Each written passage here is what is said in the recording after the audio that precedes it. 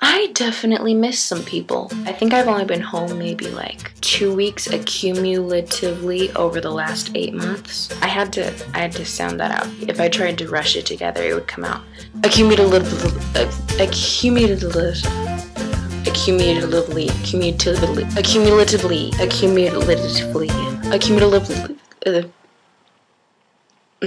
I do the same thing with the word America. Whenever I write it, I have to think America because it helps. Anyway, the point is, there's some people I really don't like being without. I know there's a few questions on your minds.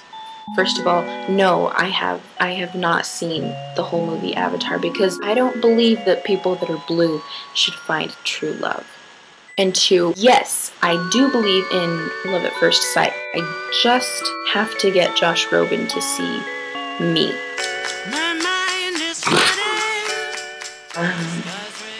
Where I was going with this. You know what I really hate? When people say, all that I know is that doorknob was sticky before I used it. All I know is that if you use lotion on your hair instead of conditioner, you will not get the same result. When people say that, I feel like I've got to get my Hilary Swank swagger on and start motivating some underprivileged students. Come on, girl, I know you know more than that. Back to the things and the people that I love and I miss. I am about to say a few things that won't make sense to most of you. I watched that Steven Seagal movie for like an hour, the whole time wondering where Ethan Hawke was and questioning your taste in movies. I swear I love you so much it's not even normal. I love Lisa more than things that I love. Really, girl? By the way, I got your letter and I loved it and it came just in time and it's just what I needed and it was just so exciting. You dumb. Your teeth are like a flock of sheep.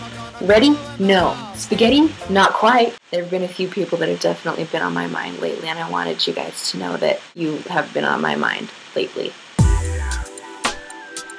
I think it's time for me to arrivederci. And Brittany, my favorite person, you will do great at college just as long as you remember laptop lids. Write it down.